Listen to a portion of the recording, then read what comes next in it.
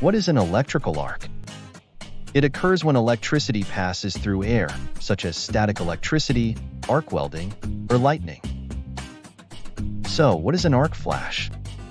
It occurs when uncontrolled high-voltage electricity jumps the air gap between electrical components, releasing an enormous amount of light, heat, and sound.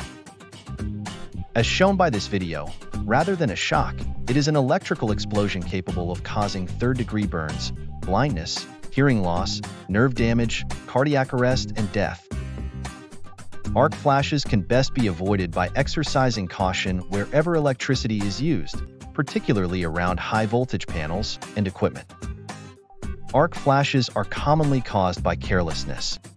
Worn or broken conductor insulation, exposed live components, loose wires and connections, worn or broken conductor insulation, improperly maintained switches and circuit breakers, high-voltage cables, static electricity, or damaged tools and equipment. The most common hazard are obstructed electrical panels and water or liquids stored near electricity. Arc flashes are best prevented by establishing and maintaining safe boundaries around high-voltage equipment. This consists of 3 zones, where distance and pp are determined by the voltage in use. The limited approach boundary is the minimum safe distance from an energized system for unauthorized personnel, materials, and objects.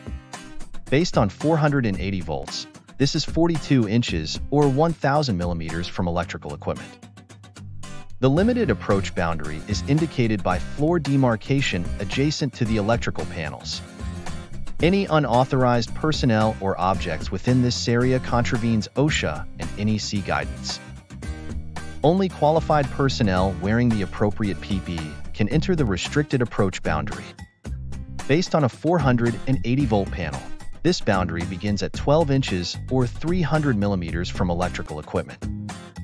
The prohibited approach boundary for a 480-volt panel is 1 inch or 25 millimeters from electrical equipment, and very much limited to qualified personnel wearing the appropriate PPE and specialized training.